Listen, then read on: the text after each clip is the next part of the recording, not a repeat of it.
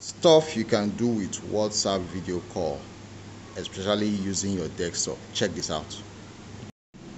First, you download your Snap Camera. You go to Snap Camera, snapcamera.snapchat. So it's a Snapchat filter app. Then you go to your Windows Store and download WhatsApp desktop filter. Once you've installed it, this is your Snapchat filter. So you have different filters for different situations. You can see different backgrounds, right? And you can also put the face filter. Yeah, you can put the face filter there. So let's see how it translates into WhatsApp, right? This is my WhatsApp desktop, so let's see how it works. So you can see my video background has already changed based on my filter, right?